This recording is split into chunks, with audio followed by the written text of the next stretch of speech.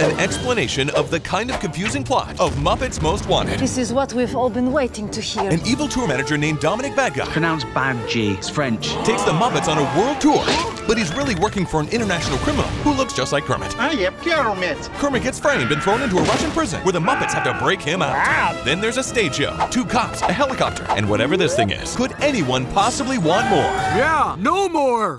For everyone else, Muppets Most Wanted is coming to theaters. Rated PG.